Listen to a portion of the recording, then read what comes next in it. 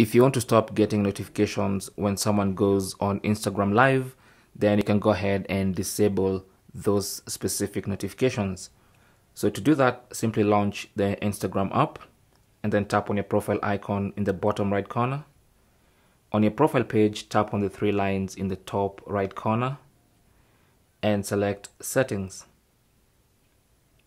On the Settings page, tap on Notifications, and then under Notifications, tap on Live and Reels, and then under Live Videos, as you can see, mine is set to on, and that's why I keep getting notifications when someone goes on Instagram Live.